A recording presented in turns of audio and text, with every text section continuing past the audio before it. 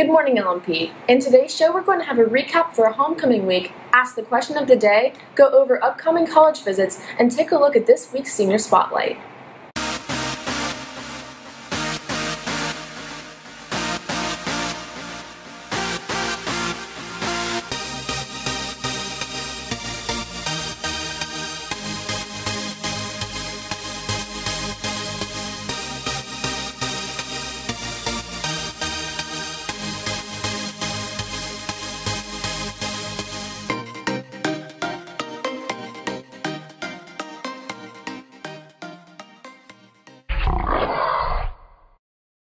We hope you're having a great start to your Thursday morning. My name is Abby Harley.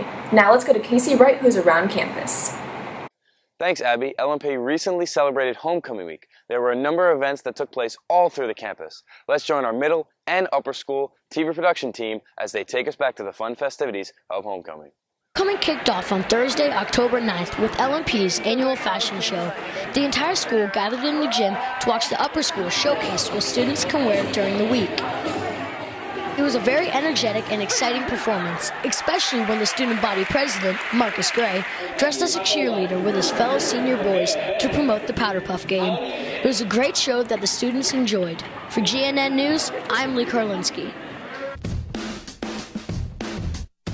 Homecoming week lasted from October 9th to October 17th. On these days, we saw Class Spirit Day, Generation Day, Disney Day, and the Talent Show.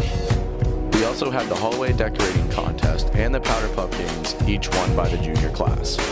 I'm Jared Harden, signing off for GNN.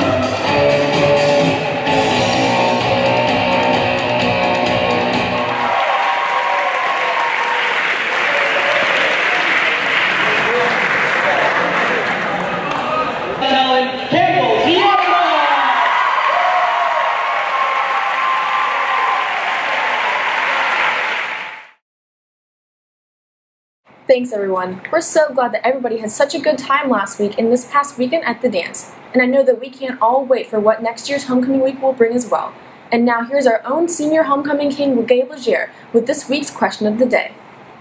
I'm Gabriel Leger, and the question of the day is, if you're lost on a desert island, which teacher would you help you to survive the most? Allie Peoples. So Allie, what's your answer? Coach Darnell, because his inspirational speeches would really motivate me to So today I'm here with Aniston Riche.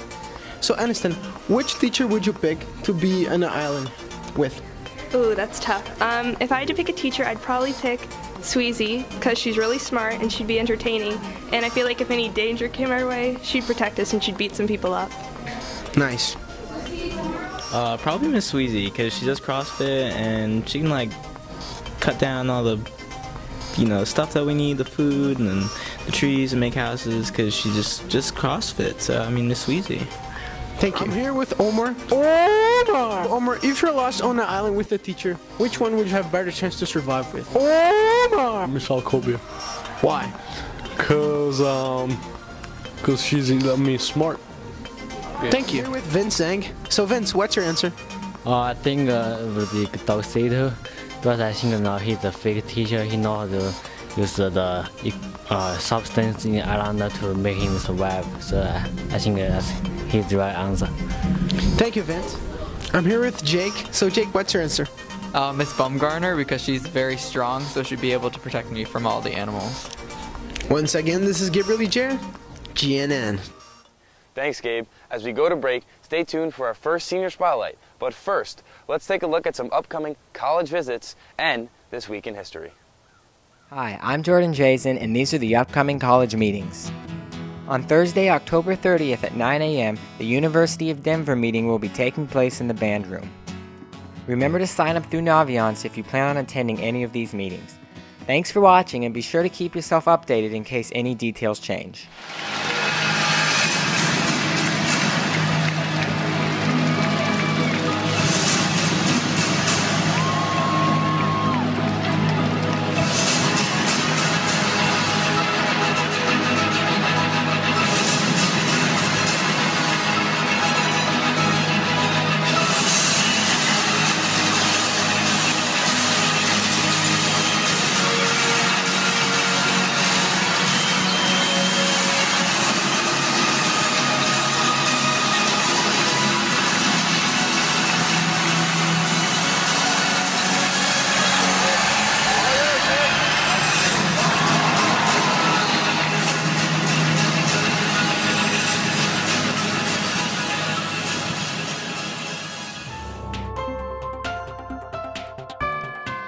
Nearly 4 decades after he became the first American to orbit the Earth, Senator John Glenn Jr. is launched into space again as a payload specialist aboard the Space Shuttle Discovery. At age 77, Glenn was the oldest human ever to travel in space. Thanks for watching. Brian Gary, GNN.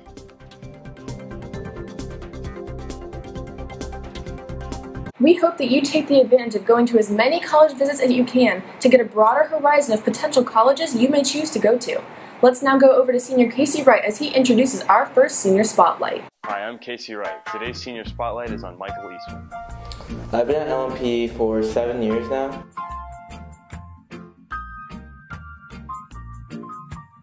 Michael is a student athlete dedicated to his academics.